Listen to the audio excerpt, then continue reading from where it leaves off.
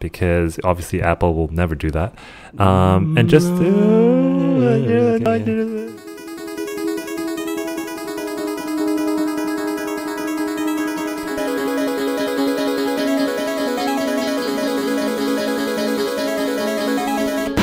Tuesday, 1st of November 2016. It's time now for episode 77 of the Lazy Couch podcast. We're here to give you what you need to know about technology, gadgets, pop culture, and all things geeky. Broadcasting all the way from the TLC studios in Sydney, Australia. My name is Jeff Kim, and you got vined. My name is Kelvin Lee, and I won $10. Whoop! $10, oh my god. Yeah, that is amazing. How did you do that? I took part in a company sweepstakes and was given a horse called Heartbreak City. Ooh. And it came in second. Came in second? Yeah, and I still No heartbreak for you then? No. The race that stops a nation. Yeah.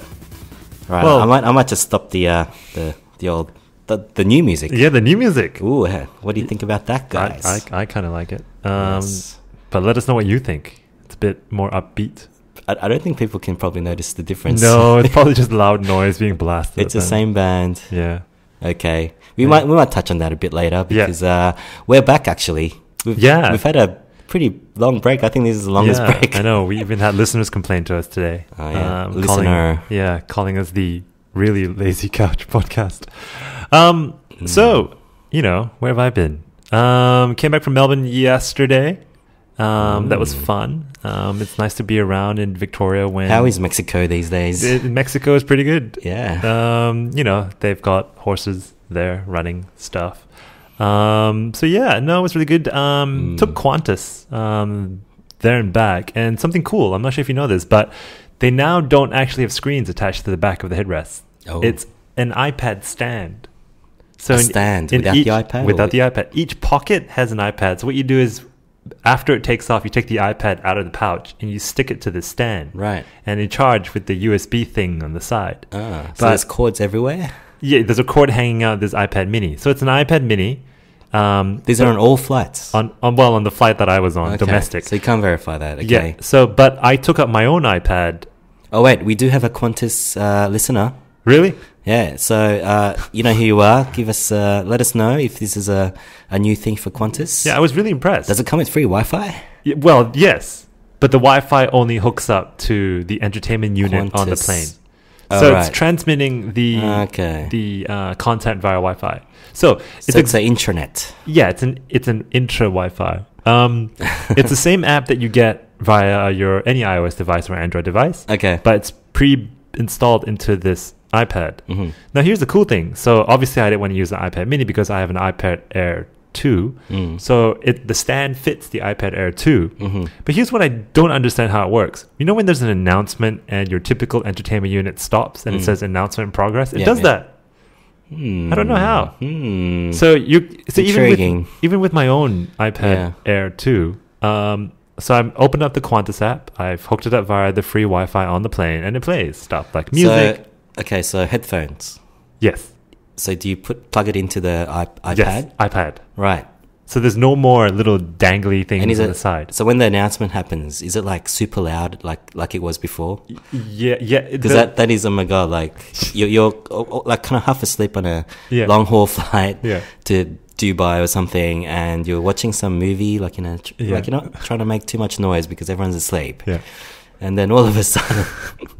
This is Captain Charlie. We are 25,000 feet above the air. We're all going to die. Okay. But it was really cool. I thought it was a great concept. Not even a concept, really. It's a thing. It's happening. And it all worked out. I've got some photos on my camera, so I might share that on the Facebook page to give everyone a bit more context. So Qantas is now a technology company. Well, now they save so much money by not building these silly screens that you have to update all the time. All you do is change the iPad. They would have had to spend money on taking the units out. Yeah, I get that. But the long term is you can probably swap these around. You can use old ones. So hopefully in the future, maybe, that they'll have actual Wi-Fi. Yeah, no, I'm quite sure it's there. I'm quite sure it's there. They just have to find a satellite connection and charge you a bomb for it. Nice. And the last interesting thing I did in Melbourne, which was watch Doctor Strange. Interesting, huh? Yeah, so we'll talk about it shortly. I haven't seen it yet, so Yeah, so- I haven't read any reviews. I feel like it's a bit 50-50, but I'm just trying to stay out of it. So yeah, maybe next week are there any events coming up? Well, not that I can think of right now. Okay. Unless we are Christmas partied out. But no, if you haven't watched it, go watch it. Tune in for the next episode so we can talk about it. And that was me. How are you? Oh, in the last month, one big life event happened to me. Life-changing event. Yeah, I got the iPhone 7 Plus, Finally. the Jet Black. Jet black. It's in front of me right here.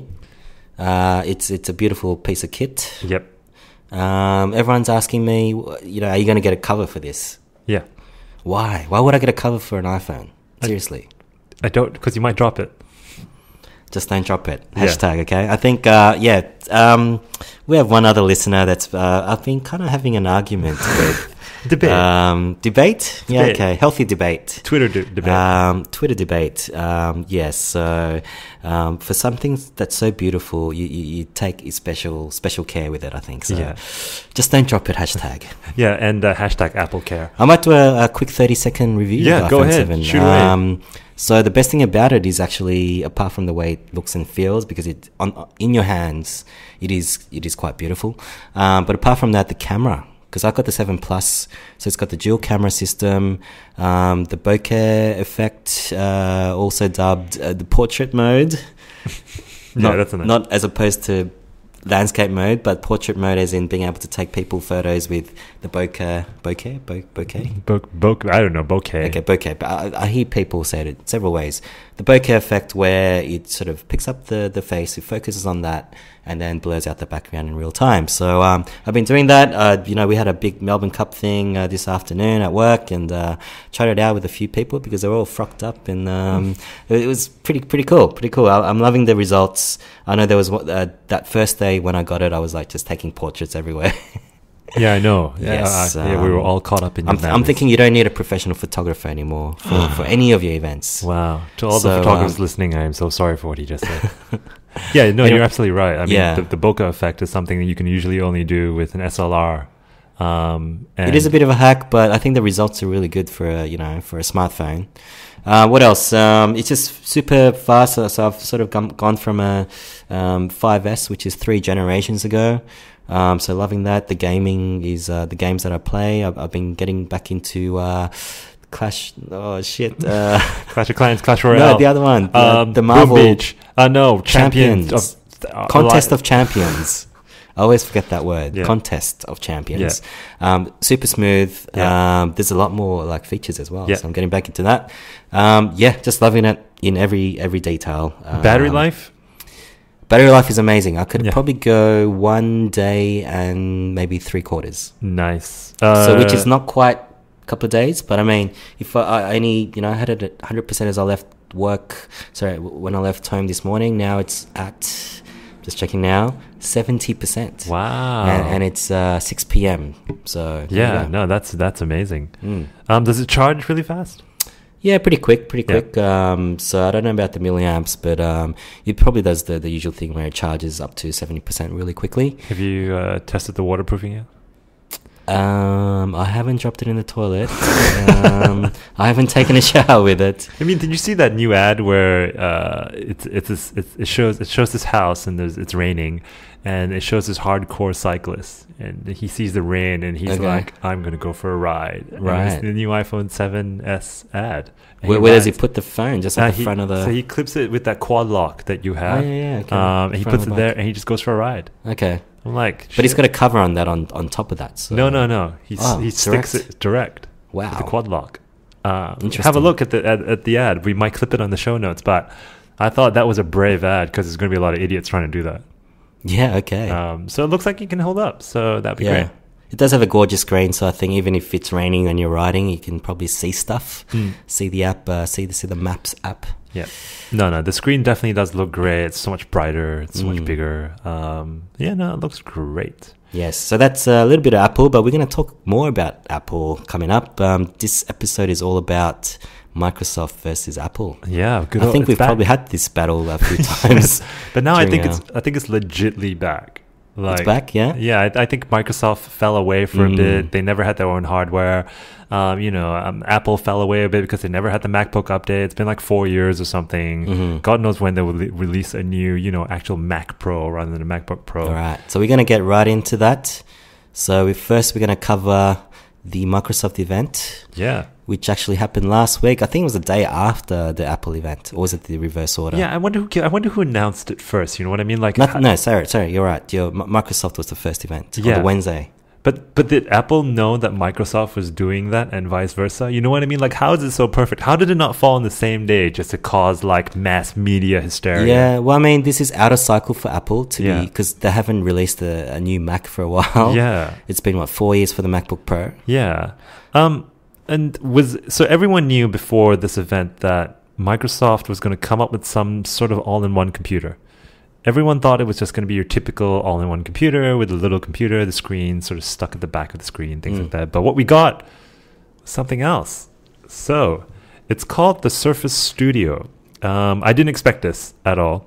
It's a large 28-inch Pixel Sense display. It's huge. Ooh. I'm guessing it's a 4K screen. It can pump out 13.5 million pixels of color and clarity. So I'm taking a lot of this from Microsoft's website, and the Good marketing place to get that info. The marketing speak is unbelievable. Is it almost Apple-esque? Yeah. No, look at the website. It's the greatest It's unbelievably Apple display we've ever built. Yeah. So let's talk a bit about what's in this thing. So it looks, if you were to just look at it from afar, it just looks like a monitor. It doesn't look like the computer's anywhere because it's actually in the stand, which is pretty amazing. And what's beautiful about this little stand is there's only one cable coming out of it. And obviously, was it Panos? Is that his name? Panos, I forget his surname, but he's we sort of talked about him last year at the same event. He's slightly kooky, isn't he? Yeah, I think in a good way. He's definitely a salesman. Yeah. He's Panos Panay, as in Panay. That's it, yeah. He is the head of devices at Microsoft. So, he presents it. He's really passionate about it. And then there's one point where he sort of leans on it because you can actually tilt it up to 20 degrees downward. So you can almost put your arm to it just like a drawing board. And what it does is the device has palm rejection. But he had his whole elbow on it. I think if he leaned any more, is about almost had his whole body weight leaning against it. Yeah. I don't know if I would ever do that to a $3,000 US So device. if you're trying to picture this, think of an iMac. A huge iMac. A huge iMac. And we're actually recording this on an iMac from 2012, which I can't unlock with my Apple Watch, which I found out recently. What, really? Yeah, with the new Sierra. But anyway, like, this tilts a little. I'm trying to demonstrate. So it tilts a little bit. Yeah, but you wouldn't rest your hand on it. So, I mean, we're going to talk about that at the end of this little section here. We're going to do a comparison with the iMac, the 27-inch, because it's 28-inch here. So back to the Surface Studio. What do we have here? We've got a choice of an i5 or an i7 Intel processor, up to 4 gigs of NVIDIA GeForce GPU. I'm going to get to that in a second because this is key. Up to 32 gigs of RAM. So it's pretty cool dimension-wise. It's got 4 USB 3. It's got an SD card reader, got a mini display port, got a headphone jack, which is a thing now, so I have to, mention that. So quickly back to the GPU. This is where it gets a little confusing. So because the base is quite small, the only GPU they can put in there is one developed for laptops. So you get a 965M NVIDIA chipset or up to a 980M chipset. The current standard is now 10 something. So this is last generation's GPU. It's almost like an iMac with a screen attached on a hinge, right? Pretty much. Oh, sorry, iMac Mini, I should say. Yeah. So it's not great specs from a GPU perspective, but enough, 980M is still better than an Intel Iris or anything that's built in. Yeah. It's going to be good enough to pump out the resolution, which I'm just looking at right now. So it's 4500 by 3000, which is a very weird resolution. It's basically 3 by 2. 3 by 2. Most computers are 16 by 9. And what that means is it's like watching a movie, right? So you get the very short height and the very wide wides. So you're going to get a bit of a letterboxing effect when you're watching a movie on your screen. And what they want to achieve is, so you can actually look at, if you're a video creator, you can look at your video, which is 16 by 9, and then there's a little panel there, for example, where you use all your tools and stuff. So that works out for them. And obviously it's going to be powered by Windows 10. So let's have a look at what else is new about this. Actually, before we do that, let's quickly look at the price. So it starts at $3,000 which is about 4,000 AUD, not throwing in the usual inflation that happens over here. It goes up to 4,200 USD, which is about 5,500 AUD. All up, you could spend up to 6,500 AUD after the usual, prices going up. So that's insane. Would you spend $6,500 on a Gen 1 Microsoft device, no matter how cool it looks? No, not personally. I feel like these are designed especially for creators in inverted commas. And we're going to talk about the new Windows update, and they're calling it the Creators Update. Yeah. So actually, we didn't play that video. Mac versus PC. I'll do that. I'll put that in something. No.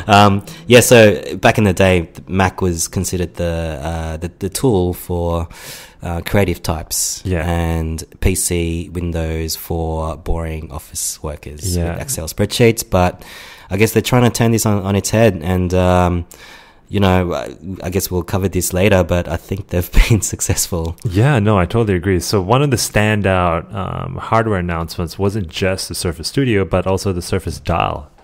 So the Surface Dial is like this big knob. I know I shouldn't have said that, but you can take note of that. So it reminds me of the volume buttons you get in your typical sort of amplifier. You know what I mean? Like your amplifier that you have below your TV and things like that. So it looks like a big dial. It's quite a clicky dial from what I can tell. So what you do with this is when you put it onto the Surface Studio or any Surface device on the screen, it picks it up and it gives you not even like a secondary menu. So if you're on, Paint, for example, you get to see all these different colors.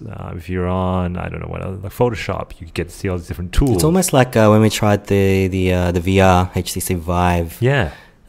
With the left remote, not remote, but the controller, you're sort of like spinning that to get the menu system, wasn't it? No, that was exactly like that. So it's like a sub menu within the menu when it picks up. And just to sort of clear it up for some of the listeners, when we say Surface, this is a line of hardware products that Microsoft over the last couple of years has been kind of pushing, because Microsoft, you think of them as a software company, but they've been actually building their own hardware. Yeah, they're going fully Apple on this, and there's the Surface notebooks, which are, the original Surfaces are kind of like iPads, but with the keyboard, like a very plastic soft, keyboard, rubbery keyboard. And then last year they introduced the Surface Book, which is with that sort of screen panel, but with a proper keyboard that you can like take off as well. Yeah.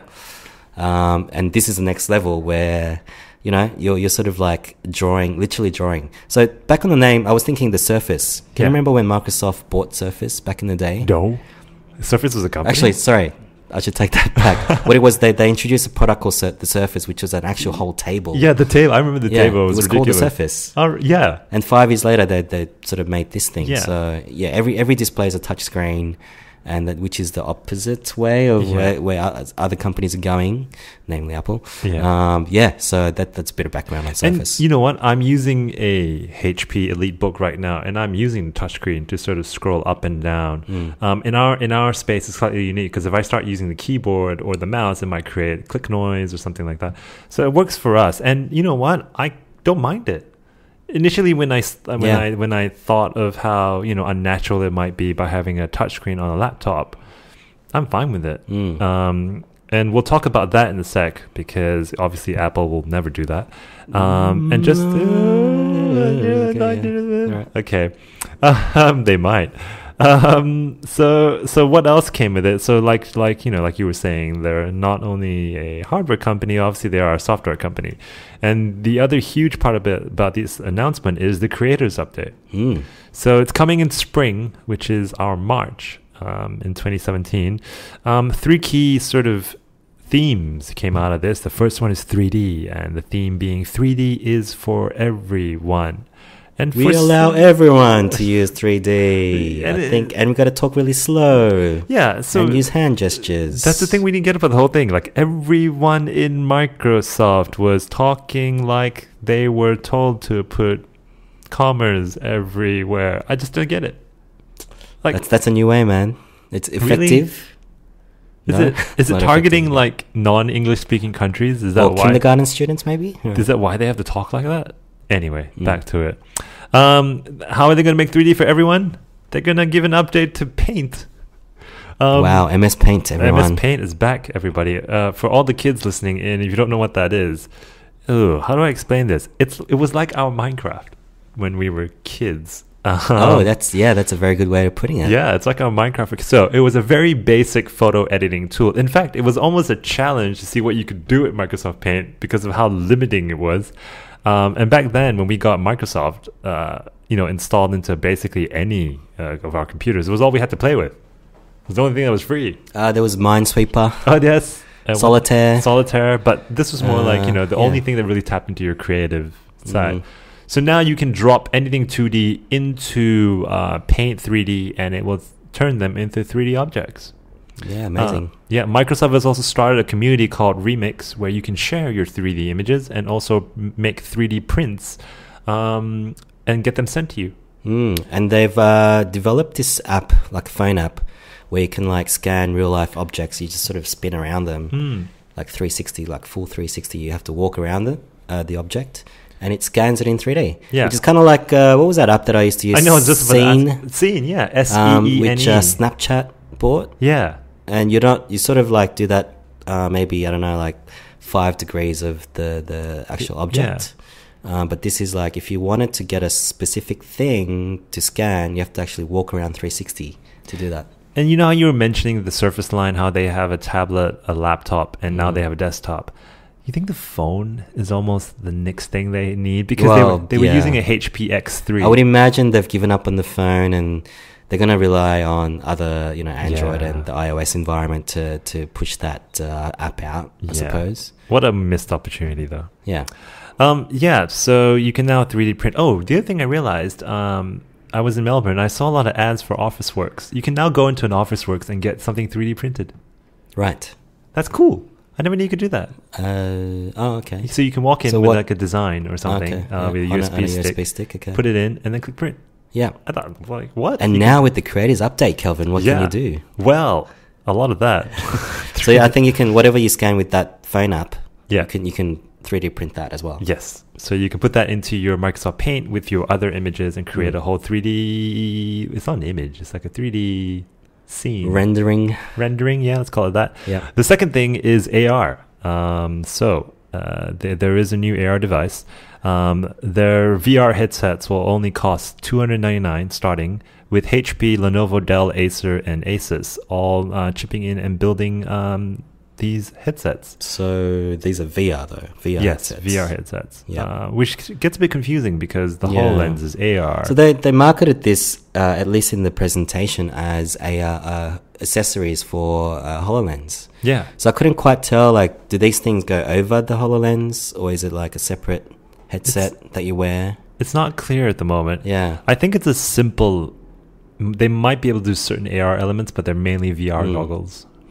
Yeah, and they're being pretty vague, for that reason, because they probably haven't figured that out. Yeah. To me, AI is a lot more exciting for them, especially Microsoft. HoloLens is, they're in a unique situation. Like no other company is really working on AR except Magic Leap, which we know nothing about. Apple will buy or Facebook. Yeah, so that's really cool. The third big thing is My People. What it is in your little Malaysians. Toolbar at the bottom will have little faces, and you can drag files and documents, things like that. And it gives you the option to Skype them, email them, or message them using whatever you have on your tablet. Yeah. Nothing special, you know what I mean? It's like emailing people. It's like a quick key to different faces that you can send stuff. Emojis pop up now, so instead of seeing like little blue dots or whatever, an emoji actually pops up. So it looks like, when you hover across, for those Mac users, when you hover across your toolbar, it sort of goes up and down. It does that whenever the message comes through. So it just pops. That's a bit gimmicky. That's probably not the most exciting thing about the Creators Update. No. I liken this to, when Google Plus was kind of like, I don't know, a thing.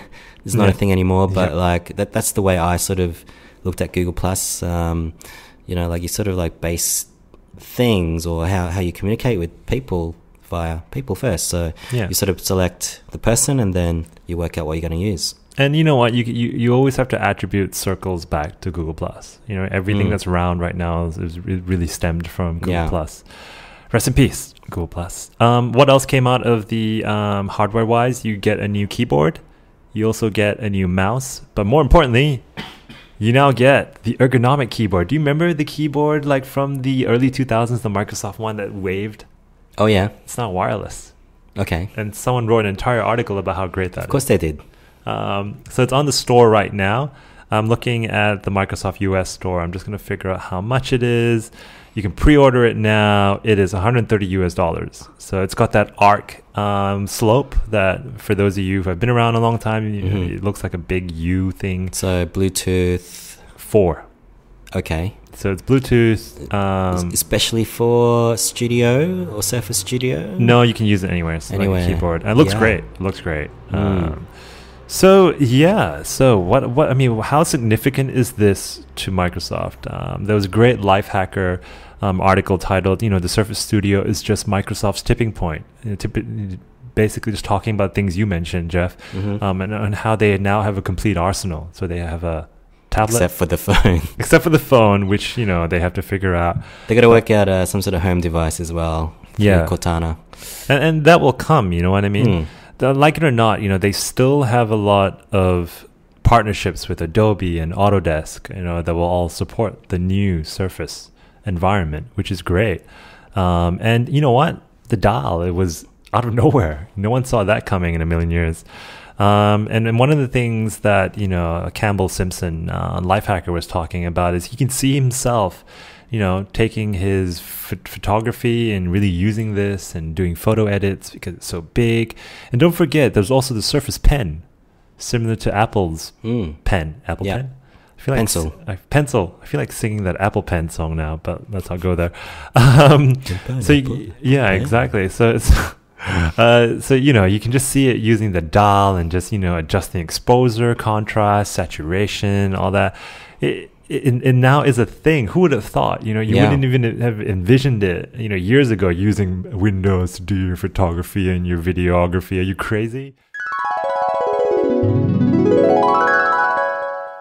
Hello, I'm a Mac. I'm a PC. Ready to get started? Well, not quite. Got a lot to do. What's your big plan? I might make a home movie or maybe create a website, try out my built-in camera. I can do it all right out of the box, so what about you? Well, first I got to download those new drivers, and I got to erase the trial software that came on my hard drive. Sweet. Then I've got a lot of manuals to read. It sounds like you have a lot of stuff to do before you do any stuff, so I'm just going to get started because I'm kind of excited. Let me know when you're ready. Actually, the rest of me's in some other boxes, so I'll meet up with you later. But now, Microsoft is making you ask that question, which is great. And good news for them, it's sold out until early 2017, according to WindowsCentral.com. I think it's done a couple of things. So, obviously they're trying to market it to designers and creative types. I did send a tweet out when I saw this. Yeah. So I said, what did I say? Hey, designers, are you now thinking about going to Microsoft? # Surface Dial. I think even that dial alone, because I don't know, did you mention that you can actually stick it onto the screen? That's amazing. And you can do that as well as just have it on the desk as well. So you sort of like have this sort of dial on the desk that you can kind of like play around with your left hand. You could do other things with your left hand, but let's not go there. I hope I can say this name. But anyway, Madalena Mack, who is a designer. Actually, I think she's a co-founder of some company. She said she's always been on Microsoft and Windows, but she's now using it even more for design. That's amazing because we know someone in the office who is a budding interior designer, and she hates Mac for some reason. You know what? You can't. I'm not going to. I think the tide is definitely turning there. It's going to happen. I think it's going to happen within our lifetimes. Yeah, I know. If you are a Android lover, Windows lover who somehow works in the creative industry, like we know a few of those people, you know what I mean? They just won't buy an iPhone. They won't use a Mac unless their work forced them to. They now have an alternative. And I think there's a bunch of people that probably in the 90s, they started out with Windows and Macs. And, you know, like a lot's been said about how Apple kind of changed the game when the iPod came out and people moved to Macs because they wanted to have everything integrated with their iPods and that sort of stuff. And that's when they changed to Apple. Yeah. And, you know, they sort of went fully on board with the whole design thing. Now I think that they must be like thinking, okay, like what have we done with our lives? Let's go back to Microsoft, because it's just, I think the second thing that it's done is like made Microsoft cool again. Yeah, and we said that in the last year's even last year, 12 months ago. Yeah, even the Surface Book is kind of cool, you know, regardless of how, you know, great the device is and whatnot. It was cool. It was innovative. Despite the weird sort of bending, you know, the Surface Book with that gap with a little hinge. Yeah, it looked like a little book. Yeah, someone made a really good point. I saw an random article somewhere, where it's now the hinge is slightly smaller. Oh, is it? Yeah. Okay. So they also made an update to the Surface Book. You now get 16 hours of battery life. Update in chips and stuff like that. Nothing really much to talk about, but hey, if you still want to buy a laptop and you want a tablet as well and you got money to spend, $4,500. Yeah, why not? For a laptop, do it. We're going to talk about that in a second, but on the creative section, Engadget also did exactly what you did and spoke to a couple of creatives. Okay. One of the biggest uses for a creative is a Wacom. A Wacom tablet is an extremely precise tablet that designers and cartoonists and animators use to draw stuff. So they spoke to Scott Coelho, which is who is a freelance animator, and he uses the Wacom as well as the Surface Pro 4. And he, you know what he says, like, you know, he uses it when he doesn't have access to his Wacom tablet. So that's pretty impressive. I mean, that's a good endorsement of it. They also spoke to Hayden Scott Barron, who is a game designer, and he also uses a Surface Pro 4 connected to an external monitor instead of his iMac because he likes the pen. I don't know where they find these people, but they sound like pro Windows people. But the comparison here is, can you replace the Wacom? Is what they're asking here. And you know what? I think what Microsoft is going to do is, I don't think the designers will get them for the home, but maybe, you know, because the certain companies are, you know, mostly on Microsoft anyway. So, you know, and the design team or the design function is usually all using Macs. So maybe slowly that'll change, and then, you know, maybe get the corporate world to buy in first, and then, consumers will get them. And what they're saying here is the pencil is too simplistic. While the Surface Pen offers more features, it still lacks support from a lot of the companies. Everyone just supports Wacom right now. Okay. So which brings up another problem. What's Wacom doing? Because they should be freaking out right now, right? But no, they still do offer very targeted, specific hardware that I have like they now just... running on what, Macs or Windows? Both. So they have this little thing called the Express Key remote, which acts like the dial. Right. So when you put it on a screen, you can use, it's like a little control with 17 buttons and a touch ring for you to do various tasks that replace keyboard shortcuts. So there is something called the Wacom Syntec, which is a 27-inch display, like imagine a large Wacom, and it's been around for ages. Right. So that's what the Surface Studio is going after. Not so much Mac, but also to get people thinking about it. All right. Do we have more on Microsoft here? I mean, there's lots of stuff. You know, I think they've done well with getting the creators, designers on board.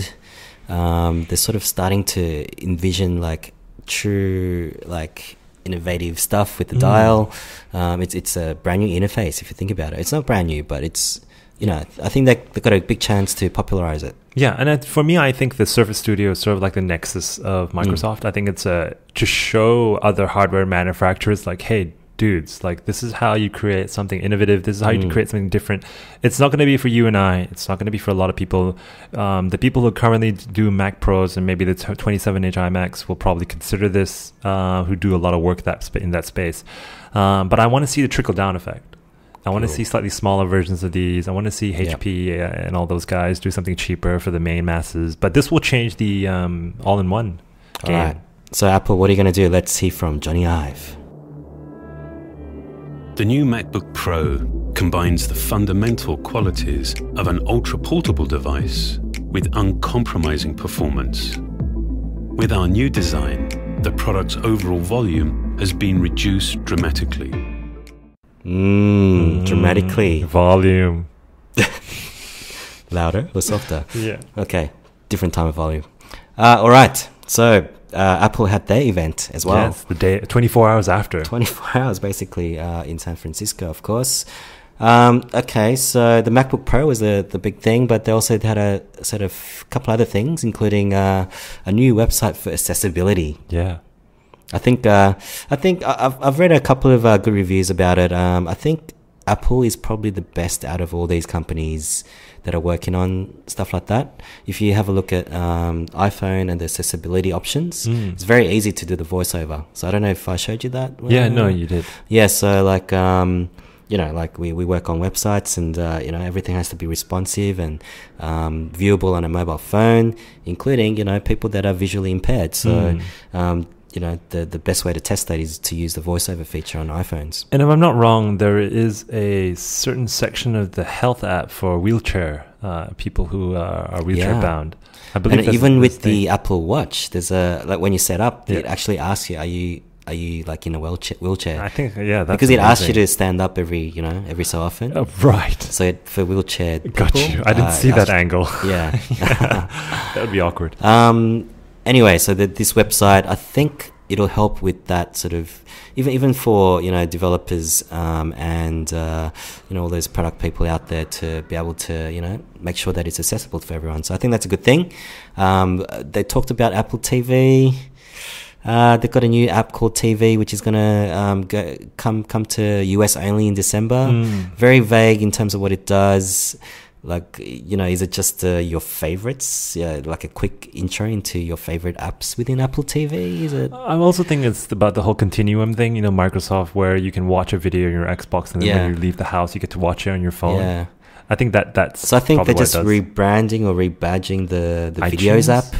A video? You got a Videos app on your iPhone? Did you know that? No. There is. I think that's going to be your TV. So that's your sort of towards that sort of TV experience or video experience, not only from your Apple TV, but I guess if you fire up the TV app. Anyway, very vague. But the main thing about this event was for the MacBook Pro, as Johnny Ive alluded to. Yes, it looks like a MacBook Pro. Nothing's changed there. It's two fully sizes, metal. 13-inch and 15-inch. Yep. Two colors. Yep. My Mac is going to be crazy there. Two colors, space gray and silver. Now, in terms of the way it looks from the outside, the biggest disappointment now is that the Apple logo doesn't glow anymore. I know, that's just, I don't know, let's just not even talk about it. Drop the mic. You can't even use that the Iron Man decal anymore. What's the point? I know. They could have done it as well, you know what I mean? Do you think so? Yeah, it's just a light. Yeah. Just humorous. All right. Probably the biggest feature for this model is the touch bar, Kelvin. Yeah. What can you tell us about the touch bar? So it was rumored like months ago that this is coming. Leaked? Yeah, leaked touch bar. Yeah. So what do we know about the touch bar? It sits where your escape key and function keys are. So the way Apple innovates is to take something away. So the escape key is gone, right? Yeah, it's gone. But the whole thing is a bar, is a digital bar. That's right. But if you look at the some of the images, some of the screenshots, the escape key is in most of them. Just so that people, virtual escape. Yeah, just people don't freak out because apparently there was this parody you see all over Twitter that someone made a USB escape key that you can plug in and it's just an escape key. It's hilarious, which I love.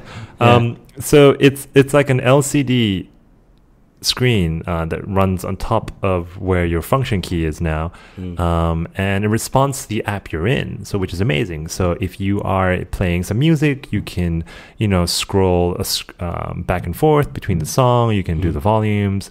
If you are in a video editing app, you can scribe through the different shots, and same with photography, and the list goes on and on and on. If you're playing video, it could act as a scrub. Yeah, scrub, for that example. was the word I was looking for. Yeah. No, I mean, so the weird thing is there are two 13-inch models. One which was to replace the MacBook Air, which they explicitly said during the keynote, with no touch bar, which is confusing as hell. Why not just call it the MacBook Air? So there is this whole thing happening online where people are discussing if this should be the MacBook Pro, because there's nothing different about it. You know, the MacBook Pro used to have an SD card, so if you're a photographer, you have access to it. So you've lost that. But then you have the headphone jack here, but yet they took it away from the iPhone. So if I have some Lightning earphones, I can't use it on this new MacBook. I'm so confused. If you just bought an iPhone 7 Plus, just like I did, what are you going to do? And you had no other Apple device, I suppose, before that, you're kind of screwed because I guess I need a Lightning port to play that. On the flip side, it's another reason to buy the AirPods. Oh, I see where you're Maybe going. that's what they were trying to do. So this is them being brave. But then don't even put the headphone jack then.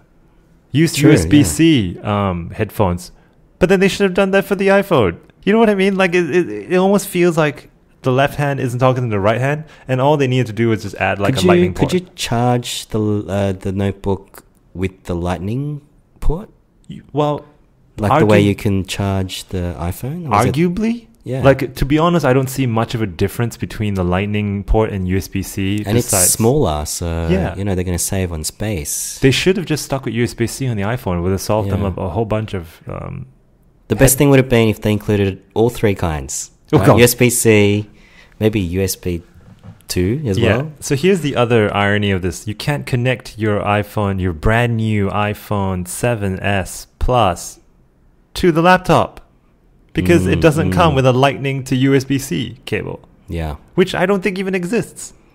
All right. Before I shoot myself in the foot. So there's a lot of issues with this. I'm going to Google a USB-C Lightning cable. Right. Yeah. You keep going. While you do that, it does come with four Thunderbolt. Actually, I think for the 15-inch model only. Yeah. 13-inch comes with 2 Thunderbolt. But these Thunderbolt ports also act as USB-C ports where you can charge. Yes. Yeah. That's right. Now, the I don't fully understand because I haven't used Thunderbolt for a while. Yeah. Thunderbolt is generally used for what? To connect to screens. That's right. So why would you need 4 of them? So, it's $35, by the way, if you want to buy a USB-C to Lightning cable. And guess what? The only place you can buy them is Apple.com. If you had enough money to buy a MacBook Pro, what's $35? That's okay. Yeah. So Thunderbolt is just a fancy word for USB-C. Oh.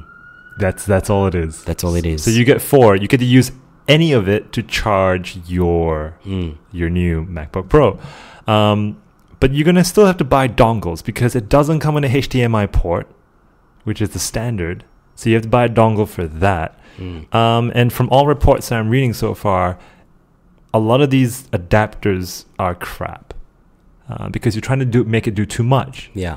Which is why they gave you 4, because the earlier MacBook only had 1. So you had to build these massive devices, right? And it would get overloaded. You know what the other thing is? So I think back in the day, I used to charge my iPhones from the laptop sometimes because they had a USB 2, or the old USB. Yeah, the old USB port. The not reversible type. Remember those old USB ports? Yeah.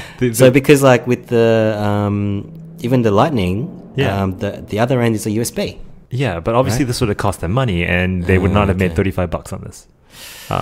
God, so confusing. It is really confusing. All right, I'm getting a Surface Book right now. I'm so mad. But just to round it up a bit, this is what Apple does. It's their thing. They like to frustrate you by really going all the way with certain things, right? It's them being courageous. It's their vision. And to be honest, like, because you've been waiting 4 years for a MacBook Pro, a lot of people are still going to get it. And a lot of people will buy dongles. And the reason why they have 4 is so that you can actually buy these separate dongles rather than buying this one super device like the MacBook and watching it burn out. So it's a lot of, like, it can do a lot. Like all your drives are going to be so much faster. USB-C is running so much faster than USB 3 and things like that. Like, these are amazing devices. It's just that it ruins everything you have right now, including the iPhone, which is what's frustrating about it. Yes, okay. So other than that, I think we went a beautiful to a rant device. too, right? too fast. Okay. So, yeah. Let's talk anyway. about devices. What are they? What's in them? The laptops. Okay, right. So it's a lot thinner than the usual or the old MacBook Pros. Yes. So I think the 15-inch model is up to like 20% thinner. Yep. Less volume as well, as so Johnny alluded to. Yep. Like you said, all those ports, Thunderbolt as well as the headphone jack 3.5mm. What else can we say? Keyboards. Keyboard is a new. What do you call it? Butterfly. What's it called? Butterfly steps. So it's not like it's like more like a chiclet keyboard now. So so you're the keyboard guy. Yeah, I'm the keyboard guy. Yeah. So very little travel in this keyboard. What does that mean? Unlike your typical keyboard where you can compress the key, in order to make them 17% smaller, they had to create a new mechanism underneath the keyboard. I believe they're called, for the life of me, I think they're called butterfly or scissors. Butterfly. Yeah. Things. So with butterfly effect. with this new butterfly mechanism, it gives you the perception of a travel while keeping it really, really, really, really thin. Yeah. Some people hate it, but if you might as well get used to it. And the other one is the trackpad is now twice as large. It's a good trackpad. It's a great trackpad. Like I got to be honest with you, my 7-year-old metal MacBook, when it first came out and I was using that trackpad compared to anything else during that time, which is rubbish. But like I'm looking at my HP EliteBook right now and the trackpad's pretty good. You can't complain about it. Yes, I mean, the good thing about the trackpad on a Mac as opposed to anything else that's on Windows, I think, is I really can't use the trackpads by themselves. So our laptops, our laptops at work, they've got trackpads, right? I wouldn't know because I always use a mouse. Yeah. Because I can't use that thing without a mouse.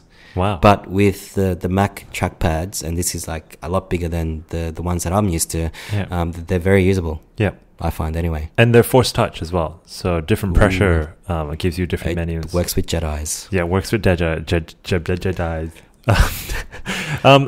I love the trackpad. I think with gesture control and everything, you can do so much, especially if you work on Mac all day long. I know a lot of our designers actually buy the separate trackpads from Apple. Yeah.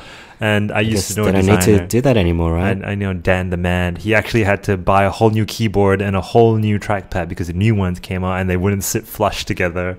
And it's just what designers do, right? They can't have anything sit out in sync.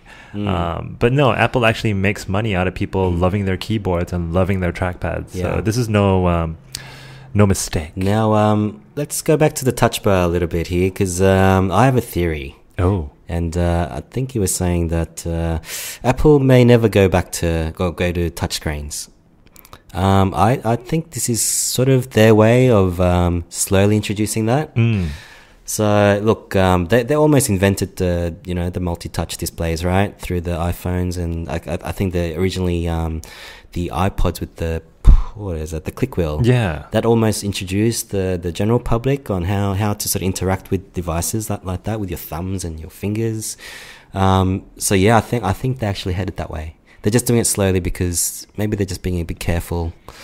So you don't, instead of reaching, like, you're typing on your keys and you're using your mouse and all that, and it feels a bit awkward to sort of lean forward and touch the screen. This is sort of halfway there, right? See, what I was hoping they would do with the iPad Pro was to replace the MacBook Pro. Oh, okay. So you buy your separate keyboard, you buy a stand, you buy a trackpad, and you make it your new mobile working station. So I'm really confused where they're going with this, and we're going to talk about that in a second because apparently developers are kind of confused as well. Yeah. So let's just say the next iteration 4 years from now is a touchscreen with the touch bar, your keyboard, your trackpad, and God knows, come with a VR goggle or something. I think I'd go even further because I think it's possible that we'll just end up with two iPad Pros that kind of like collapse on each other. Like the clam. The clam, yeah. So exactly like the Lenovo Yoga. So no physical keyboard. Yeah. So the Yoga Book does that. So no physical keyboard. And the best thing about the Yoga Book from Lenovo, check it out, is the bottom bit is approved by Wacom. Ooh. So it's actually Wacom so I think that's definitely the future. Like whether Apple will go there. Yeah. I think maybe this will test that sort of market out. Yeah, because like it or not, developers are going to have to develop for the touch bar because it is unique to every app. You're going to need some sort of like, so the, was it the yoga thing? Yoga tablet. Yoga the book, sorry, Yoga Book. Yoga Book. Can it do a downward dog? Anyway, does it have any sort of haptic feedback there? Yes. Like, So you can tell, like, can you touch type? Yeah, they're saying it's about most people have tried it, have mistakes and stuff, but you get used to it. It's like typing on your iPad. It's not going to be great, but that's the future. You can't quite get to that level of touch typing, though. Right? But I'm hoping that with all these new innovative ways of trying to replace the keyboard, which Apple have done here, is maybe you won't need to type as much. Maybe you can do voice command. It's a mix. I think that's where everyone wants to get to, but like in reality, I just can't see it happening. No. Like, what are devs going to do? They're going to talk to the machines. No, I think there will always be a niche like scenario of that, but or like, you know, computer languages or like languages are getting so I don't know, mature these days. Is it just simple drag and drop to you know develop things now? I still think there will always be a need for a keyboard, but not for your average Joe who's not going to need a keyboard. Which is the masses, right? Okay. Yeah. So let's talk a bit about what's so unique about this touch bar. It actually comes with its own processor, and it comes from a processor made from ARM, which was was bought recently for squillions. Oh, it was Japanese tech. SoftBank. SoftBank. Yes. SoftBank bought ARM for $20 billion. Yeah. So it now ships with two processors, the main processor, the Intel one, i5, i7, etc., and the ARM one. So it's called a T1. It's the same chip inside your watch, the Series 2. All right. So what you basically have on your new MacBook Pro is a watch. So it's the same chip. Which watch is unfurled. Yeah, which is great. So yeah, unfold it and you get that. Oh, hang on. Does that mean they're going to make the strap into a... Oh, maybe one day. Okay, one day. So the touch bar actually runs a lean modified version of watchOS, which is why it needs a T1 to run it and send data and render images, which is really smart from an efficiency perspective, because if you design your operating system around a chip, you might as well just put it in the laptop. So that's a really cool bit. So you basically so what you're getting from the MacBook Pro is an Apple Watch as a touch bar. Wow, that's $570 thrown in to your MacBook Pro. Hey, for free. Yeah, so you can take the touch bar off and just wear it around your wrist. Or just carry your laptop like a touch bar. What time is it? Well, let me check. Yeah. All right. There's also some guidelines that Apple have put out for the touch bar, because it does have an open API, I believe. So devs can work with those, I suppose. They have to now not only develop for the screen, but now the touch bar. Is that correct? Yes. I think I've sort of interpreted that correctly. So what are the guidelines? Number one, use the touch bar as an extension of the keyboard and trackpad, not as a display. They really don't like you touching the screen. Like Johnny would rather die. Is it the fingerprints? It must drive him insane. Yeah. I bet he doesn't have an iPad. I forgot to mention this in my iPhone review, iPhone 7 Plus review. So this is actually, because people are laughing at me because of the jet black and it's a bit shiny and it kind of looks like I've got some cheap cover on it. It actually does. It does not. I'm kidding. So this is actually the Johnny Ive phone. Yeah. The Ive phone. It's hard to say. This is the phone that he wanted to make. Yeah. So imagine if you want to take this into, how would you represent this beautiful thing, black slab of beauty, into a laptop? That would be Johnny's vision. Anyway, I just want to say that. And you just did something, and I think I can see why he did it, because now the back is as glossy as the front. That's right. He always wanted the blacks to sort of blend in. And our old friend Nathan, if he's listening in still, we talked about this at length when we used to talk about Apple events. Yeah. So he wanted, Johnny Ive wanted, we used to talk about Johnny Ive wanting that sort of the bezel to blend in with the blackness of the screen completely. So it's almost like reversible now, so you can't really tell. Yeah, I've got a feeling the next thing they're going to get rid of is the button, the home button. They almost did that. Yeah, it's not a physical button anymore. Yeah, they'll get rid of it. Anyway, where were we? The guidelines of the touch bar. There's a few of these. The next one, touch bar shouldn't display alerts, messages, scrolling content, looking at you, Samsung, static content, or anything else that commands the user's attention or distracts from their work on the main screen. Okay, that's quite specific. Yeah, no messages basically. So if you get an alert, you've got a new Twitter reply or something like that, it shouldn't appear there. The screen is designed to display stuff.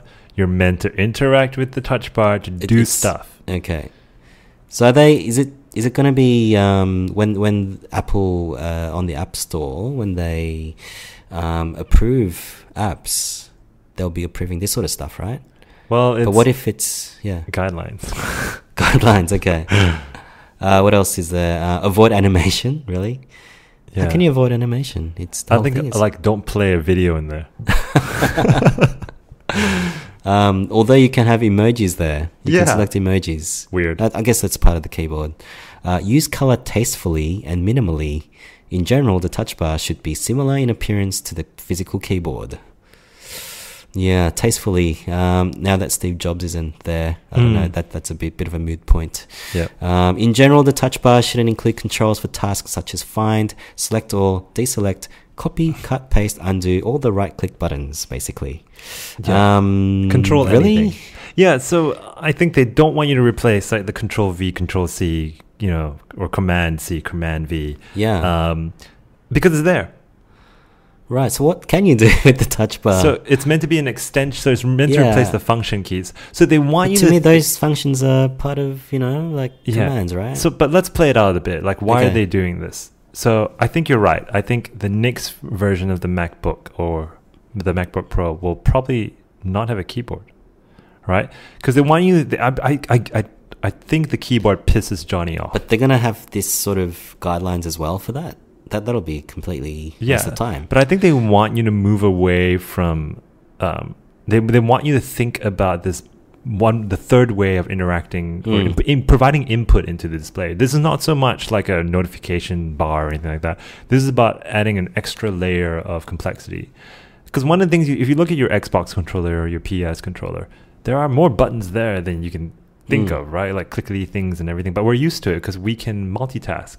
So it's almost like we're stuck in the Middle Ages if we have a trackpad and a keyboard and a trackpad and a keyboard. So now they've added a third input field, and that should be what it is. Like this is a gateway drug. Yeah. Yeah. Yeah. I can't think. So I think they can go either way. They can like make the bottom part of the laptop into a whole screen, or they can make the screen itself touchable, which they've chosen not to. Yes, but I think this is that halfway point, right? Yeah. So they're not going all in on either.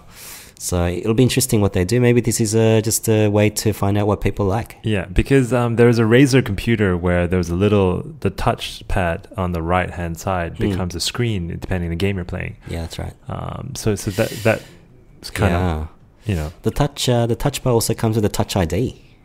Yes, I thought that was really cool. So you can unlock your computer using your Touch ID. You can do your Apple Pay, I suppose. That's right. So right now with the Sierra update, you can use Apple Pay as long as you have Apple Pay on your phone, and you have to use your Touch ID on your phone to authenticate. But you can now do it without the phone, I suppose. Yeah. What else? Where else do we want to go? Yeah. So there's a great article in Medium.com by a freelancer known as Owen Williams, and the topic of his article is Apple just told the world it has no idea who the Mac is for, and he sort of had a couple of questions that we spoke about. Like number one, why can't I plug the Lightning headphones that comes into the iPhone into my new Mac? Why doesn't the iPhone come with the right cable for the new MacBook Pro? Why doesn't Apple make a screen that works properly with its own devices? Why did Apple highlight how great the touch bar is for messaging, but doesn't even port most of the new iMessage features to the Mac OS properly? Why do I have to carry 2 pairs of headphones now? How do I charge my Lightning cable mouse? There's a Lightning cable mouse? Probably is. Why remove the HDMI port? Why remove the SD card slot for creatives using, cameras? They're forcing people to do certain things, and I think people just react badly to that. There's also a great post that I saw with a review from Benjamin Button. So if you don't know who Benjamin Button is, he was a character in a Brad Pitt movie. Yes. Brad Pitt played him, right? And it was directed by David Fincher, one of my favorite directors. Really great movie, but basically the movie is Benjamin Button is born old, and then he progressively gets younger. Yeah. That's pretty much it. So, yeah, think of that. And so the review sort of reads from his point of view. So, it's like the MacBook Pro is kind of going backwards. It's removing a lot of things that were useful at the time. Yeah. Now, now it's being put back in. Yeah. It'd be hilarious if we ever get back to that. Yes. So, Why did we compare the Surface Studio, a all-in-one desktop, with a laptop that Apple produced? It's because they're both at the same point in time, and it shows you where each company is going, which I think is key. So Business Insider Australia had an article where, in terms of innovation, they believe that Microsoft has upstaged Apple for a number of reasons. The title of this article is, Apple is stalling for time with its new MacBooks, and Microsoft is fully aware of that. I'm there. I'm with your Business Insider. Yeah, and one of the things they spoke about is the thing that's making money now for Apple is iPhones, and they will continue to do a lot of R&D with that, which neglects the rest of their product line. Yeah, and they're also, we've also heard about how their car project has, needed a bit of a reboot, so they lost a bit of time and money there, and there's only that many people you can hire to do these things. And like it or not, there's a story that's going around where this is the first time in 15 years where Apple is losing money. That's right. Or not making a profit as big as something. So yeah, the year-over-year revenue is decreasing, and they really need to focus on the iPhone. Right. So what do you think about this whole... So this, I think I'm totally on board with that. Like, this is a pivotal point where, even from a PR point of view, where, like for a long time, I would say 20 years, Windows or Microsoft has been a bit of a, I don't know, a bit of, not a laughing stock. That's being a bit too harsh, I think. But, there's certain parts of the population, mostly the creative types, just stayed away from it just because of the brand, right? They weren't even willing to try the brand. Yeah. Even they may have heard about some of the good features, but it's Microsoft. Why would I go there? Or it's not Apple. So Apple has had that PR with them, good PR that is. And I think this is that point in time where we've seen Microsoft sort of getting there, but this is the cross moment. Yeah. So I think, 12 months from now, I think the landscape would have totally changed. And I agree. And I think Windows 10 is part of that argument as well. I think it's good. I use it daily. It's fine. I use Windows 8 daily at work, and it's fine. Yeah. There's nothing wrong with it. And when Apple released the iPad Pro, Tim Cook was pitching it as a laptop replacement. Yeah. So, and is it also the sign of the times where just, technology is moving a lot faster? Like, say 10 years ago, Apple would have done things a lot quicker. Yeah. It's pretty much Apple versus everyone, isn't it? Because, Google is competing with them for, AI and the Assistant. You've got Microsoft competing with them in terms of hardware. Who else is there? There's Samsung is doing that as well. Yeah. Amazon, there's Amazon that they're competing with. Yeah, you so got people things. like Xiaomi, who just released a beautiful phone. Yeah, called and the way Max. Apple operate, they sort of like sit on things for a while, see what sticks to the wall, and they go for that, that next big thing. But because there are so many competitors, I guess they've kind of caught up in terms of innovation and just way to move forward. I think they're just running out of time here, and so the way Business Insider is like describing them as stalling, I think is perfect. Yeah, if you look at the website for Surface, it looks exactly like the Apple website. I mean, this is what happens. Apple has done things the right way for a very long time, and everyone's just mimicking it. It's just what it is. Apple become the incumbent. Yeah, Apple doesn't really have a strategy or a known strategy to us mere mortals about what their AR approach is. Yep. So basically, the theme is, for the last 12 months on the podcast, we've been talking about how Apple is slowly falling, but I think we've reached that time. I think this is that point in time, Kelvin, where it's officially dropped below Microsoft. Yeah. No, and are we going to call it? Let's call it. Yeah, let's call it. I think they're finally competitive. I think Google, Microsoft, Apple are going to compete. I can't wait for Google to actually release a desktop with some sort of Chrome OS type device. They already have laptops, and it's slowly creeping past. You're going to get to the initial post-jobs era where after you left, they had a very focused, line of products, but then they sort of diverge into very different things. I think what Apple's going to do is like, okay, we need to catch up with Amazon. We're going to catch up with Tesla, Solar City, and all those companies, and just like put out a bunch of products. Yeah. And I think they're going to fail there, obviously, if they do that, because Apple's, it's not in their DNA to do that. No, I mean, look at all the competing laptops just alone for the MacBook Air. You've got the EliteBook, you've got the XPX13 from Dell. Like, they've lost the MacBook Air market, right? That's gone. Like, the whole Ultrabook thing is done. So they're losing market share there as well. So it's phones. They're gonna, anything they come up with right now is gonna just make the iPhone better because they still have an unsaleable. Are they still working on new TV? Oh, I hope not. All right. So, if you have shares in Apple, what would you do right now? I would sell a few of them and buy some Microsoft shares and maybe some Google shares. Diversify, basically. No one knows. Diversify. Sell. No. So, that's it. I think we called it. I think Microsoft is the cooler company right now. If you disagree with us, you can yell at us on Twitter at The Lazy Couch. In caps, please. In caps with hashtags, angry ones.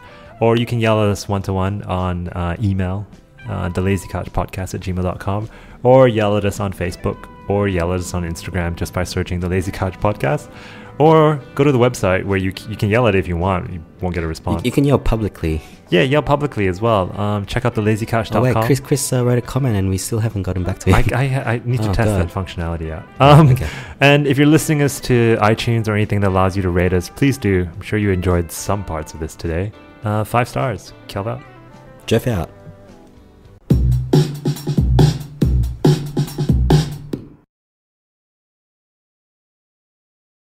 Hello, I'm a Mac. And I'm a PC. You know, we use a lot of the same kinds of programs. Yeah, like Microsoft Office. But we retain a lot of what makes us us. But you should see what this guy can do with a spreadsheet. It's insane. Oh, shucks. Yeah, and he knows that I'm better at life stuff, like music, pictures, movies, stuff like that. Whoa, what exactly do you mean by better? By better, I mean making a website or photo book is easy for me, and for you, it's not.